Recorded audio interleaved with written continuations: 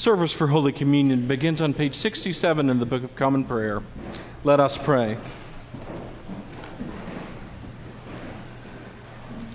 Almighty God, unto whom all hearts are open, all desires known, and from whom no secrets are hid, cleanse the thoughts of our hearts by the inspiration of thy Holy Spirit, that we may perfectly love thee and worthily magnify thy holy name, through Christ our Lord. Lord, our Lord Jesus Christ saith, Thou shalt love the Lord thy God with all thy heart, with all thy soul, and with all thy mind. This is the first and great commandment, and the second is like unto it. Thou shalt love thy neighbor as thyself. On these two commandments hang all the law and the prophets.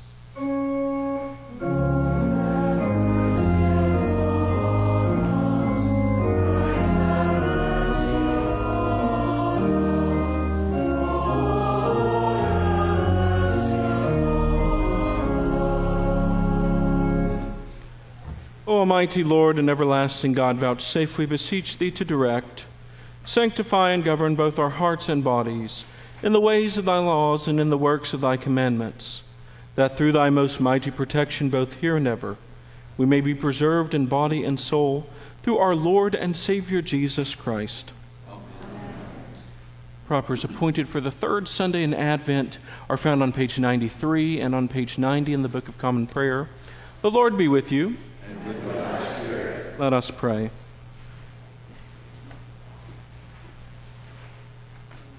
O Lord Jesus Christ, who at thy first coming did send thy messenger to prepare the way before thee, grant that the ministers and stewards of thy mysteries may likewise so prepare and make ready thy way, by turning the hearts of the disobedient to the wisdom of the just, that at thy second coming to judge the world we may be found an acceptable people in thy sight, who livest and reignest with the Father and the Holy Spirit, ever one God, world without end. Amen. Almighty God, give us grace that we may cast away the works of darkness and put upon us the armor of light, now in the time of this mortal life in which thy Son Jesus Christ came to visit us in great humility, that in the last day, when he shall come again in his glorious majesty to judge both the quick and the dead, we may rise to the life immortal through him who liveth and reigneth with thee and the Holy Ghost, now and ever. Amen. Please be seated.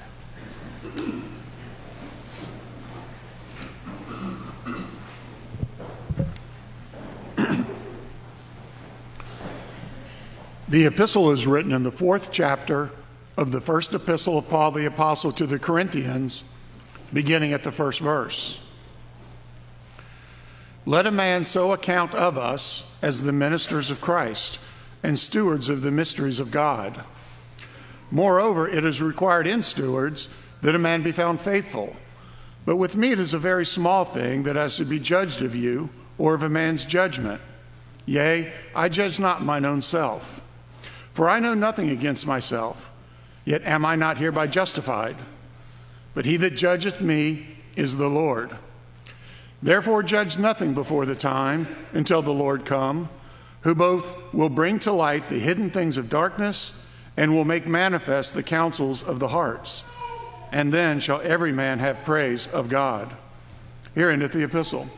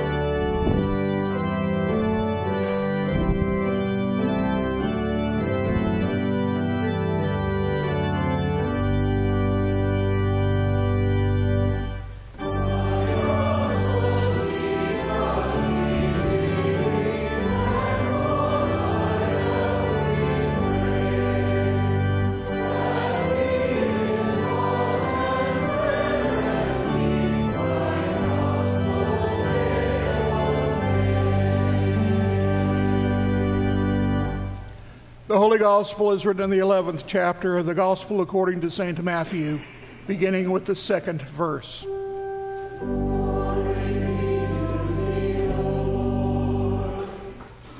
Now when John had heard in the prison the works of Christ, he sent 2 of his disciples and said unto him, Art thou he that should come, or do we look for another? Jesus answered and said unto him, Go and show John again these things which ye do hear and see. The blind receive their sight, and the lame walk. The lepers are cleansed, and the deaf hear.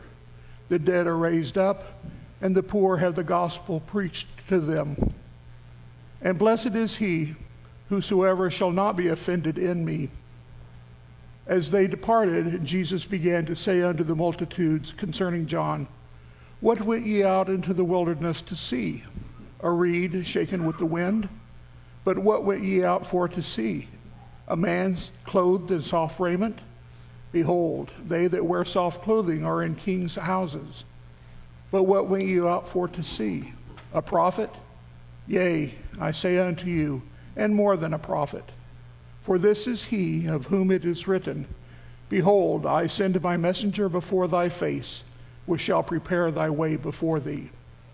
The gospel of our Lord.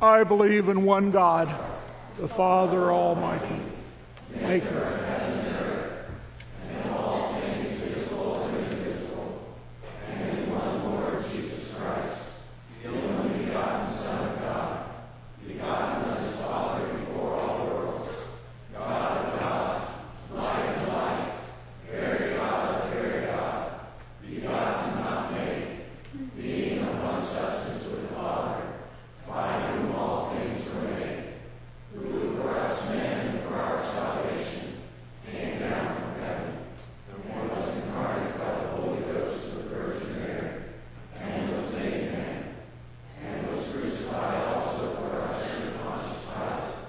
He suffered and was buried, and the 3rd day he rose again, according to the Scriptures, and ascended into heaven, and sitteth on the right hand of the Father. And he shall come again with glory to judge both the quick and the dead, whose kingdom shall have no end. And I believe in the Holy Ghost, the Lord and giver of life, who proceedeth from the Father and the Son, who with the Father and the Son together is worshipped and glorified, who spake by the prophets. And I believe in one Catholic and Apostolic Church.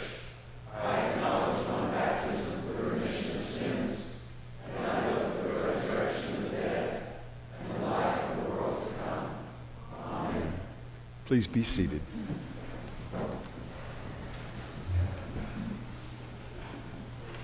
Well, good morning. Welcome. Glad to have all of you here on this 3rd Sunday in Advent. We especially welcome those visiting with us today.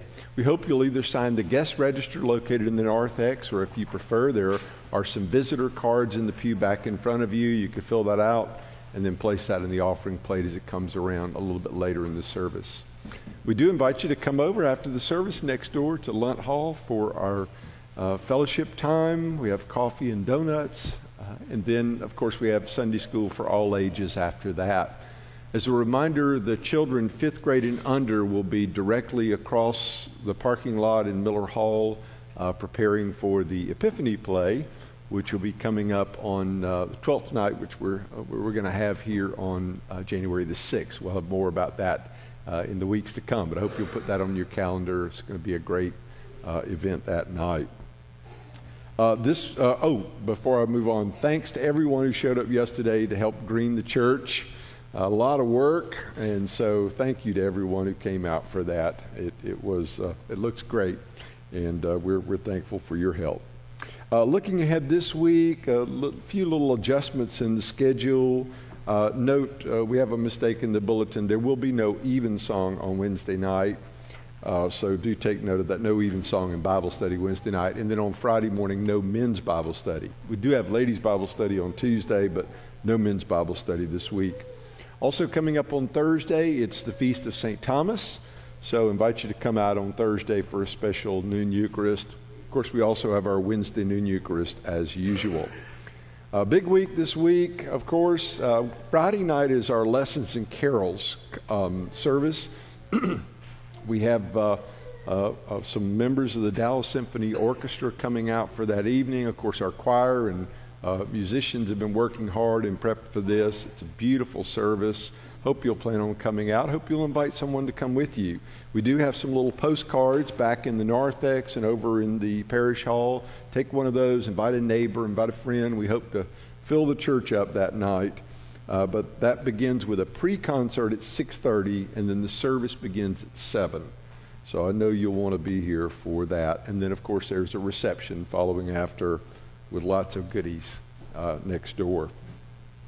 Next Sunday morning, take note that we'll have one service at 10 a.m. It's Advent 4. It's not Christmas Eve until the Eve, right? Remember that. So next Sunday morning, Advent 4, for you 9 o'clockers, you get to sleep in a little bit next week. Come in a little bit later. So that's 10 o'clock next Sunday morning. And then, of course, on Christmas Eve, we have two services. We have the 5:30 service, and then which will be processing the creche will be set up at the 5:30 service. And then at the later service, we're doing something a little bit different this year. Beginning at 10 o'clock, we'll have a carol sing. So you can come, we'll sing a number of Christmas carols, and then at 10:30, the cathedral service will begin. So that'll be on Christmas Eve. And then if you don't like coming out in the evening, we've got a service on Christmas Day at 10 o'clock in the morning. You're welcome to come for that. Of course, after Christmas, there are a number of feast days. So mark your calendar. We will have a few changes in the schedule that next week with the daily offices and so forth. But we'll announce that next week. But there are a number of feast days for you to come out. Also remember that on the 31st, which will be the Sunday after Christmas, we will also have just one service at 10 a.m. So the next two Sundays, 10 o'clock services, only one on those 2 days. I'm sure I'm missing something, so make sure you look at your bulletin. Lots of things going on, but a great time of the church year. Are there any birthdays or anniversaries this week that we can pray for?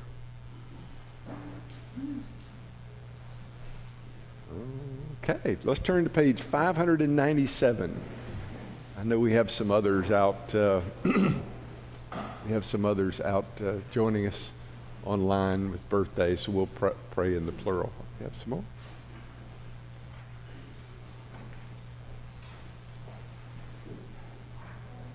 Praying together. Watch over thy children, O Lord, as their days increase. Bless and guide them wherever they may be, keeping them unspotted from the world. Strengthen them when they stand. Comfort them when discouraged or sorrowful. Raise them up if they fall. And in their hearts may thy peace, which passeth understanding, abide all the days of their lives.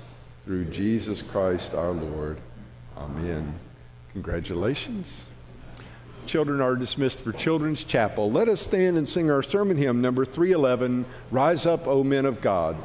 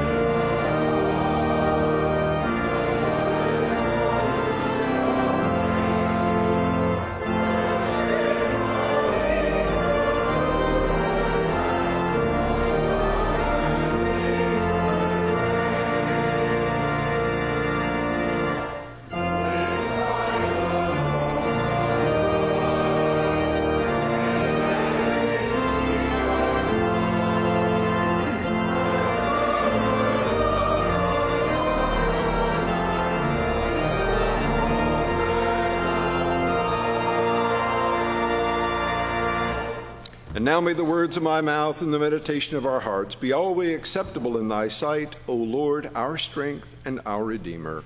Amen. Please be seated. Well, throughout the Advent season, we've been talking about the fact that our appointed scripture lessons point us in two directions.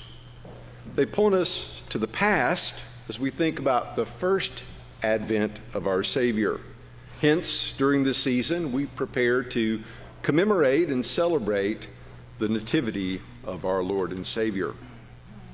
But our lessons also point into the future, calling us to prepare for Christ's second coming to judge the living and the dead. The common denominator between the first and second advents is the theme of preparation.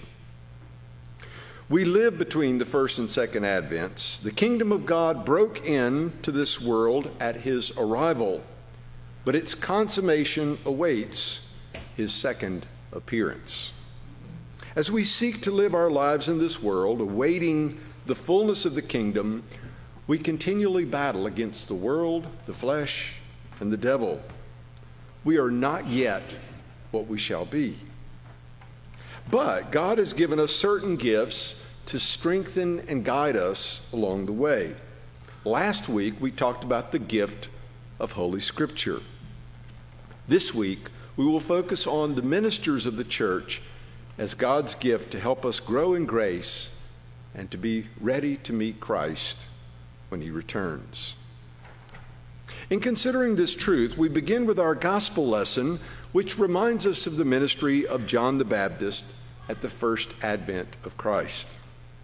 John is referenced in the opening words of the collect for the day, which says, O Lord Jesus Christ, who at thy first coming didst send thy messenger to prepare thy way before thee. The words here echo one of several prophecies about John the Baptizer from the Old Testament. For instance, Isaiah prophesied John's role when he said, the voice of him that crieth in the wilderness, prepare ye the way of the Lord, make straight in the desert a highway for our God. John the Baptist was this messenger who was sent before Jesus to prepare his way. Or as it says in other contexts, John was the friend of the bridegroom who came to announce to the bride, meaning the church, that her groom would soon arrive. John the Baptist's ministry to Israel was to prepare them for the arrival of their Messiah. He came preaching repentance, calling all of Israel to forsake their sinful ways and to return to the Lord. And furthermore, they were to mark their repentance by undergoing a baptism in the Jordan River, signifying the washing away of their sins.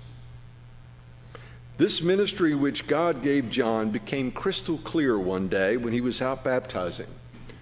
It happened that Jesus himself came to the Jordan to be baptized. And in a flash of insight, John pointed at Jesus and said, Behold the Lamb of God, which taketh away the sin of the world. In one pregnant phrase, the prophet sees the whole purpose of Christ's first advent. Jesus Christ was the sinless, spotless Lamb of God who made the ultimate sacrifice to take away the sins of the world. He bore our sins in his own body on the cross. So if you think about it, John had a ministry of word and sacrament. He reminded Israel of the covenant which God had made with them and urged them to walk in faithfulness to that covenant. But he also baptized them and pointed them to the true Passover lamb, the Lord Jesus Christ. In a sense, he pointed them towards a new exodus which Jesus would lead, not out of slavery in Egypt, but out of slavery to sin and death. It's at this point where we can consider the epistle and how it fits with this theme. The epistle points in the other direction, towards the future. It's about preparing God's people under the new covenant to be ready to meet Jesus when he comes again. This is precisely what the second part of our collect points to, where it says, quote, "Grant that the ministers and stewards of thy mysteries may likewise so prepare and make ready thy way by turning the hearts of the disobedient to the wisdom of the just, that at thy second coming to judge the world, we may be found an acceptable people in thy sight." Of course, this begs the question, in what way do the ministers of the church prepare us for the second advent?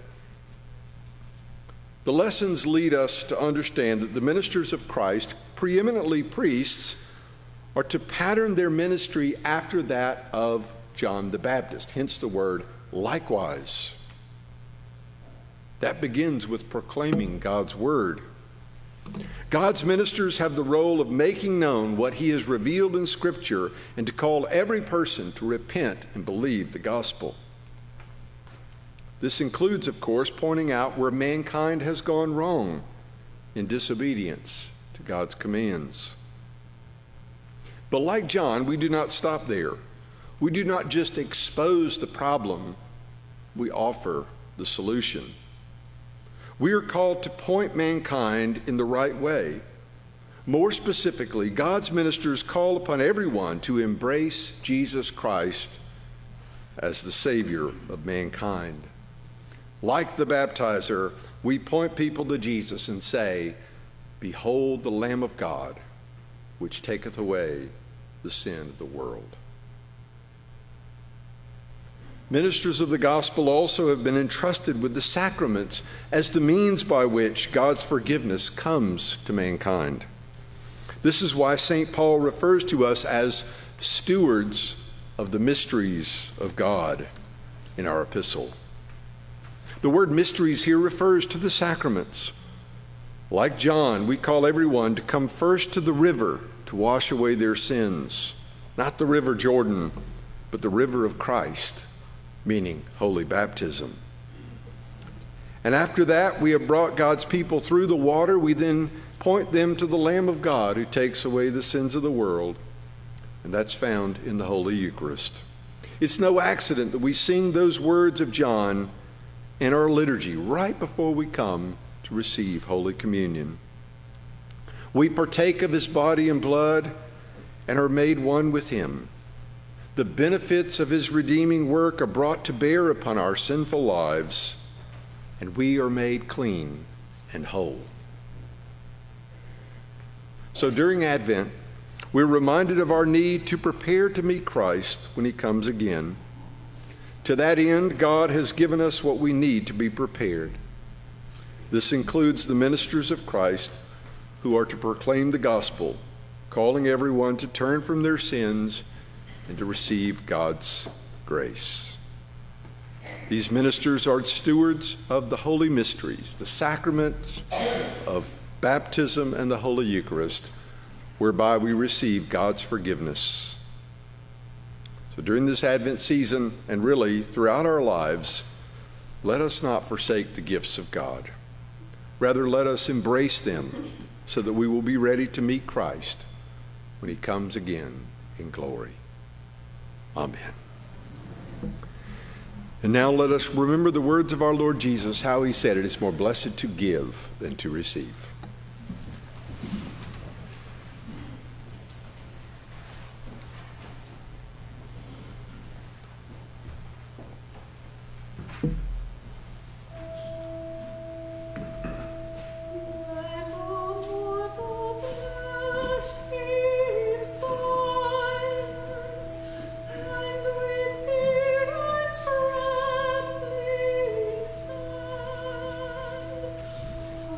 Lord,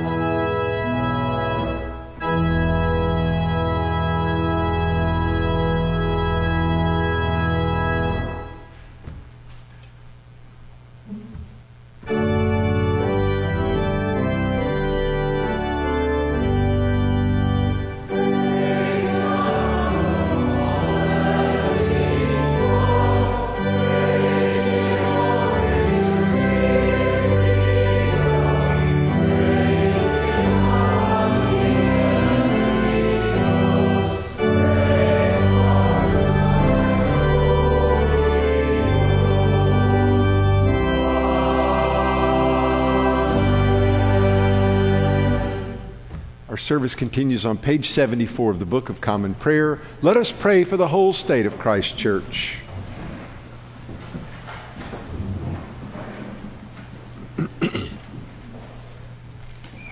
Almighty and ever-living God, who by thy holy apostle hast taught us to make prayers and supplications and to give thanks for all men, we humbly beseech thee most mercifully to accept our alms and oblations and to receive these our prayers which we offer unto thy divine majesty, beseeching thee to inspire continually the universal church with the spirit of truth, unity, and concord, and grant that all those who do confess thy holy name may agree in the truth of thy holy word and live in unity and godly love. We beseech thee also so to direct and dispose the hearts of all Christian rulers, that they may truly and impartially administer justice to the punishment of wickedness and vice, and to the maintenance of thy true religion and virtue. Give grace, O Heavenly Father, to all bishops and other ministers, that they may, both by their life and doctrine, set forth thy true and lively word, and rightly and duly administer thy holy sacraments. And to all thy people give thy heavenly grace, and especially to this congregation here present, that with meek heart and due reverence they may hear and receive thy holy word, truly serving thee in holiness and righteousness all the days of their life. And we most humbly beseech thee of thy goodness, O Lord, to comfort and succor all those who, in this transitory life, are in trouble, sorrow, need, sickness, or any other adversity. We also bless thy holy name for all thy servants departed this life in thy faith and fear, beseeching thee to grant them continual growth in thy love and service, and to give us grace so to follow their good examples, that with them we may be partakers of thy heavenly kingdom. Grant this, O Father, for Jesus Christ's sake, our only mediator and advocate. Amen. Ye who do truly and earnestly repent you of your sins and are in love and charity with your neighbors, and intend to lead a new life, following the commandments of God and walking from henceforth in his holy ways, draw near with faith, and take this holy sacrament to your comfort, and make your humble confession to Almighty God, devoutly kneeling. Almighty God, Father of our Lord Jesus Christ, maker of all things, judge of all men, we acknowledge and bewail our manifold sins and wickedness, which we from time to time most grievously have committed, by thought, word, and deed, against thy divine majesty, provoking most justly thy wrath and indignation against us. We do earnestly repent, and are heartily sorry for these our misdoings. The remembrance of them is grievous unto us, the burden of them is intolerable. Have mercy upon us, have mercy upon us, most merciful Father, for thy Son, our Lord Jesus Christ's sake. Forgive us all that is past, and grant that we may ever hereafter serve and please thee in newness of life, to the honor and glory of thy name, through Jesus Christ our Lord. Amen. Almighty God, our Heavenly Father, who of his great mercy hath promised forgiveness of sins to all those who with hearty repentance and true faith turn unto him, have mercy upon you, pardon and deliver you from all your sins, confirm and strengthen you in all goodness, and bring you to everlasting life, through Jesus Christ our Lord. Amen. Hear what comfortable words our Savior Christ saith unto all who truly turn unto him. Come unto me, all ye that travail and are heavy laden, and I will refresh you. So God loved the world that he gave his only begotten Son, to the end that all that believe in him should not perish, but have everlasting life. Hear also what St. Paul saith, this is a true saying, and worthy of all men to be received, that Christ Jesus came into the world to save sinners. Hear also what St. John saith, if any man sin, we have an advocate with the Father, Jesus Christ the righteous, and he is the propitiation for our sins. Lift up your hearts. Let us give thanks unto our Lord God. It is very meet, right, and our bounden duty that we should at all times and in all places give thanks unto thee, O Lord, Holy Father, Almighty, everlasting God. Therefore with angels and archangels and with all the company of heaven, we laud and magnify thy glorious name, evermore praising thee and saying,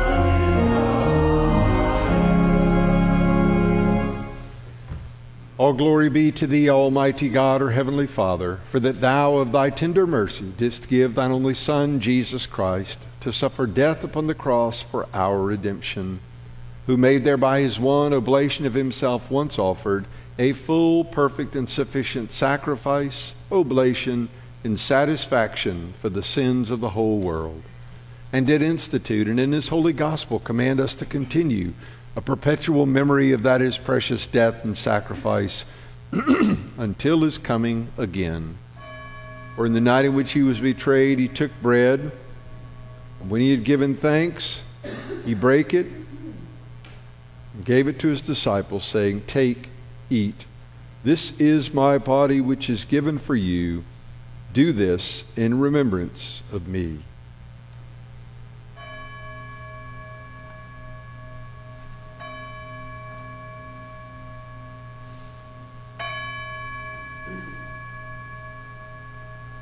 Likewise, after supper, he took the cup, and when he had given thanks, he gave it to them, saying, "Drink ye all of this, for this is my blood of the New Testament, which is shed for you and for many for the remission of sins. Do this as oft as ye shall drink it in remembrance of me."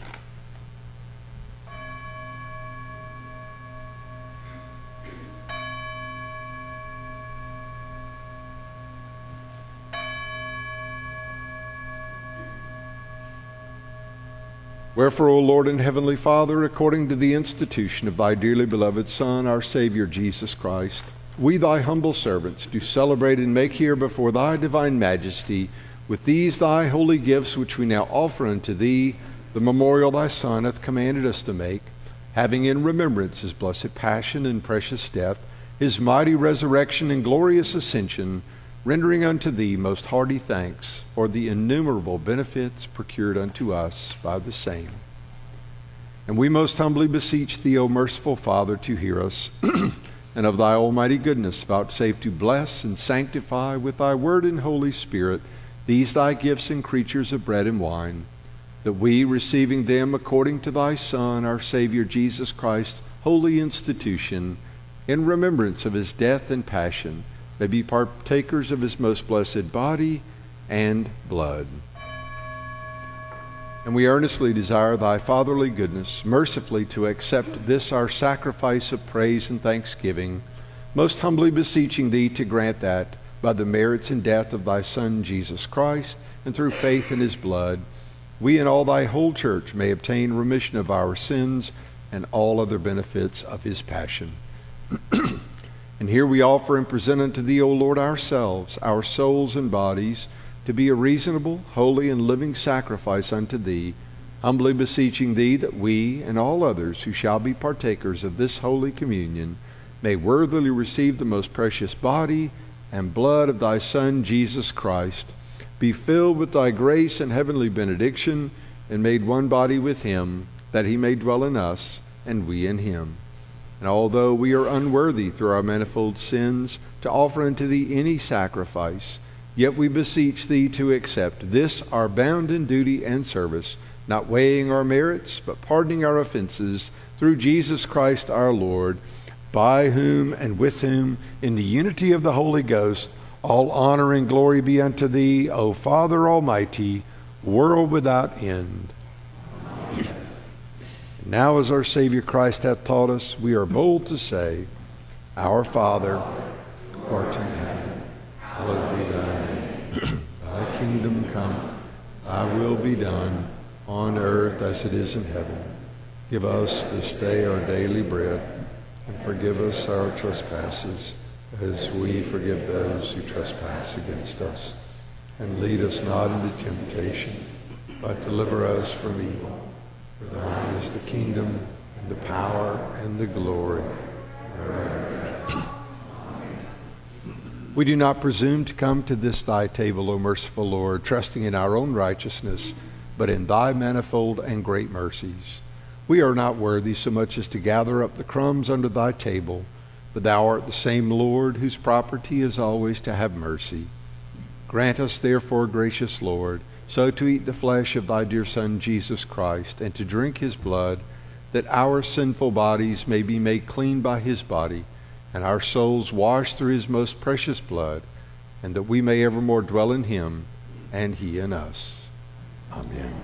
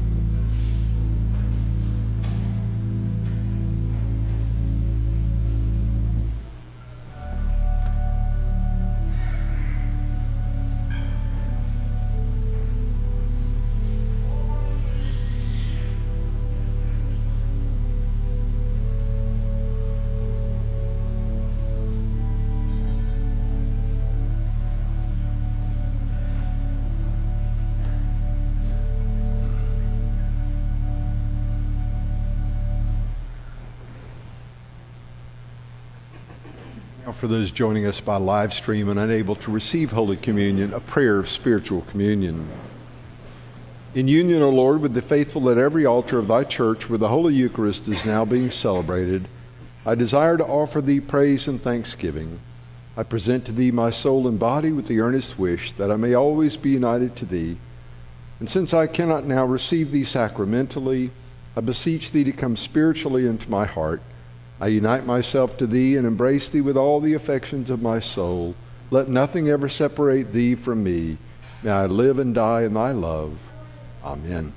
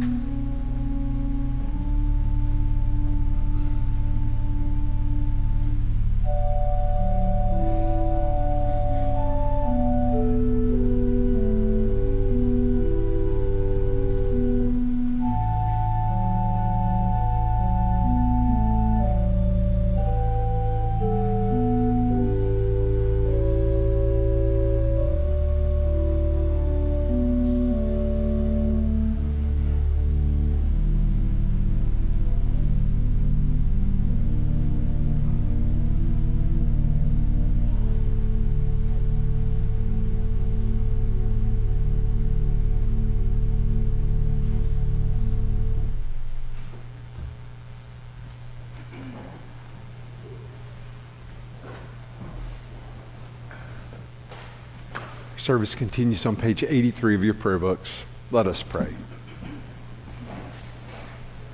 Almighty and ever-living God, we most heartily thank thee for that thou dost vouchsafe to feed us who have duly received these holy mysteries with the spiritual food of the most precious body and blood of thy Son, our Savior, Jesus Christ, and dost assure us thereby of thy favor and goodness towards us, and that we are very members and corporate in the mystical body of thy Son, which is the blessed company of all faithful people, and are also heirs through hope of thy everlasting kingdom, by the merits of his most precious death and passion.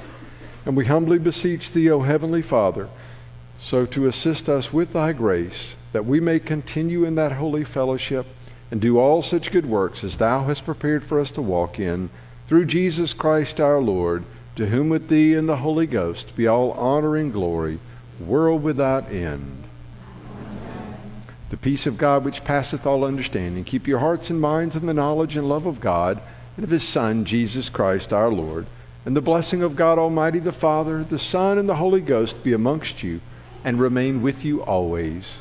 Amen.